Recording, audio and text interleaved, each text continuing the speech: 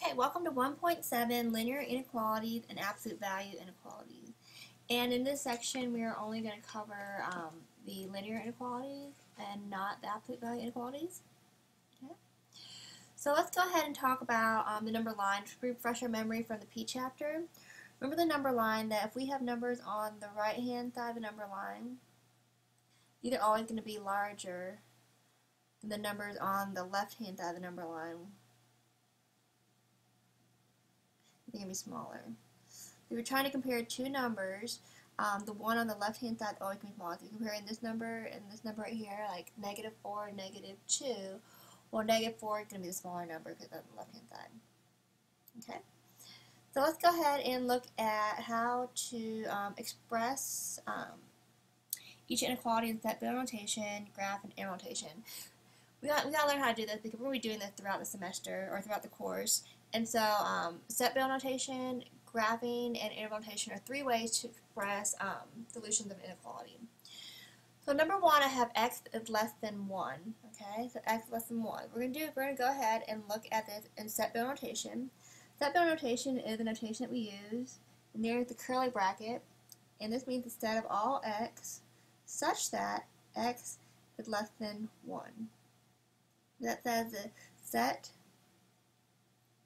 of all x such that x is less than 1. That's what I would say.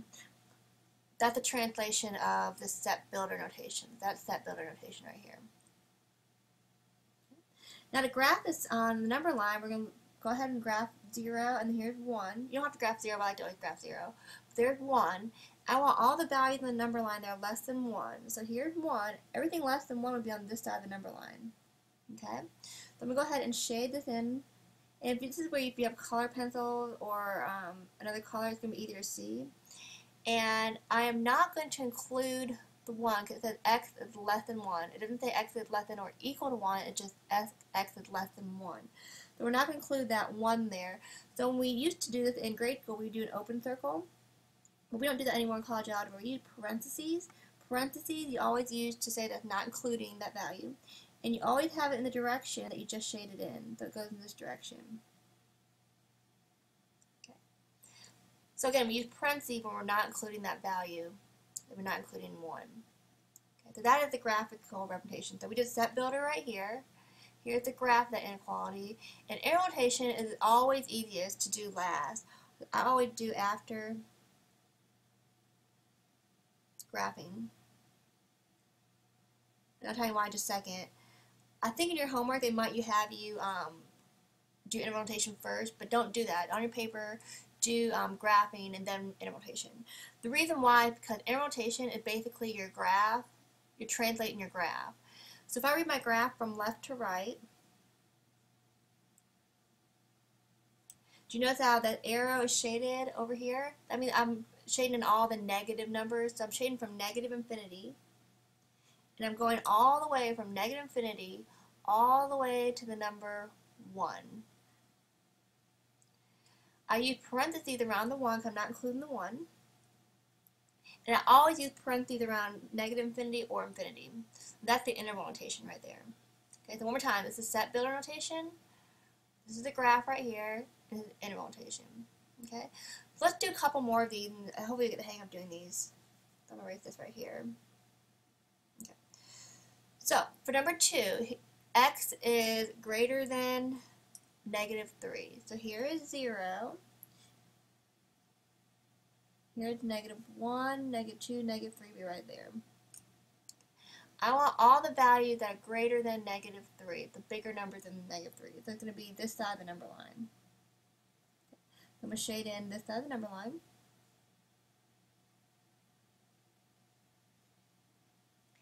And I want greater than -3, but I'm not going to say greater than or equal to -3. It doesn't include the -3. I use parentheses again. And this time I'm going to face it in this direction because I just shaded the direction to the right. That's how you know when you face it this way.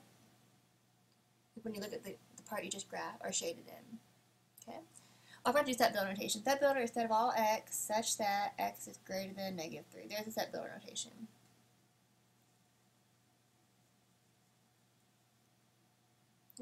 And so in rotation, I'm reading the graph from left to right. So here's the left-hand side, and here's the right-hand side. The left-hand side, I have -3.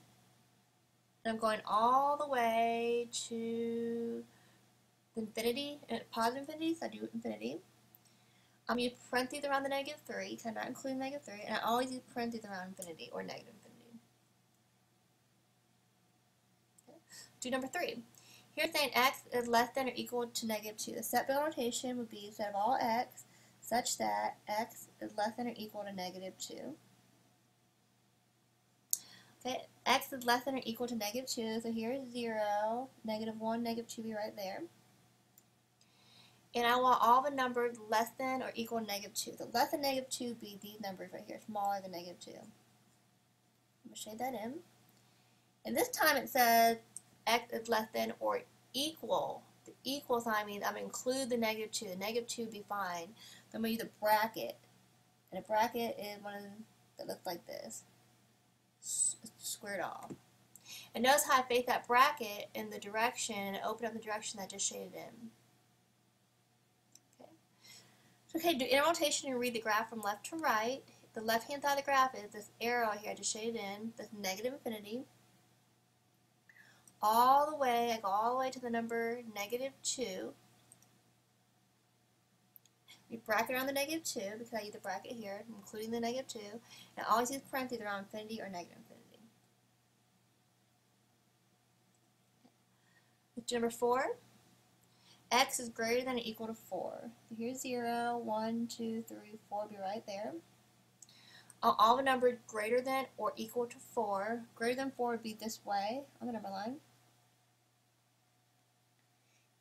And I shade and all that. And then I'm including 4 because or equal to 4. So I'm using bracket. Notice how it faces the direction to shade in. Reading the graph from left to right would be from here to here. So it'll be from 4 to infinity. And my set bill notation would be set of all x such that x is greater than or equal to 4. Okay, so I'm going to go ahead and pause the video and have you try the one on the bottom on your own. And you can check your answer with mine. Okay, so here is the answer. And the answer, the graph is right here. X is less than or equal to 3, so I shaded everything less than 3 or smaller than 3. And I included the 3 because it's less than or equal to. Here's my inner rotation. I read the graph from left to right. And my set bill notation. When you are graphing these and when you are giving an notation, please be very clear about your brackets and your parentheses. If I see something like this, or not like that, but something like, I wish I could show you some examples I get. Like that. I have no idea about the bracket or parentheses. It looks like this is a bracket here and parentheses here. Be very clear. These are very squared brackets. If you go up here, these are very clearly parentheses, okay? So make sure that I can tell. If I have to question whether it's a bracket or parentheses, then I'm going to mark it wrong on your exam or your test, okay? Okay, let's go to page 50, and we're going to express each of these in set bill notation, and then we're going to graph them, okay? So we're actually going backwards. They're giving you the inner notation here. They're giving you -4 to infinity and parentheses around both. So I'll go ahead and put -4 on my graph, okay?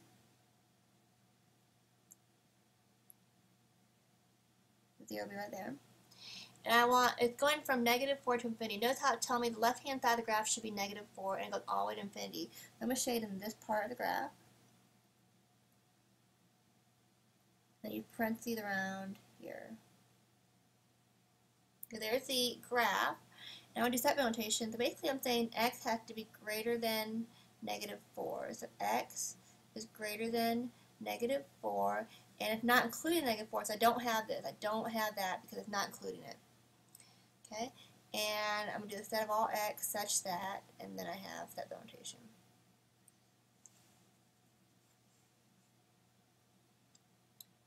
Okay, the next one I have from -1 to 4. So I'm going to go from -1, there's 0, 1, 2, 3, 4 be right here. So 0, -1, 0, 1, 2, 3, 4.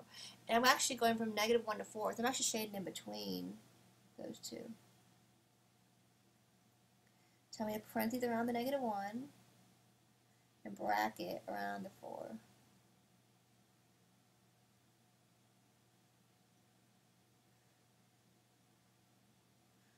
Tell me that x between -1 and 4. So x is between -1 and 4. and x is going to be a number that's greater than -1, so x has to be bigger. So it's going to open up to the x bigger than -1, but it has to be smaller than 4, so it's going to be less than 4. And notice how it's less than or equal to 4 because I'm including the 4. So I put equal sign there. So any number that I put here, the number 0, 1, 2, 3, 4 would all work and satisfies inequality. And here's my step notation.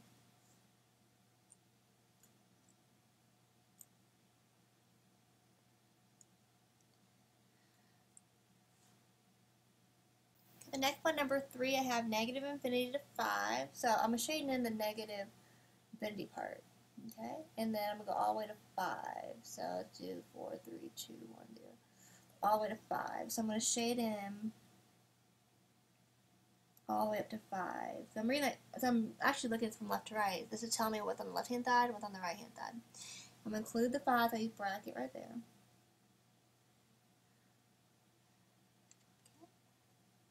So then I'm going to go ahead and say x is less than all the numbers smaller than 5. So x is less than or equal to 5. I did the equal sign because there's a bracket there and I'm including the 5. And here is the step notation.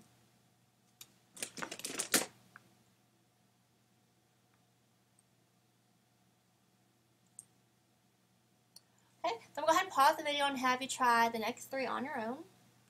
And then when you replay the video, I'll have the answers there for you. So go ahead and pause your video. Okay, so I went ahead and posted the answers for the on your own problem. Okay, so I went ahead and graphed each of them.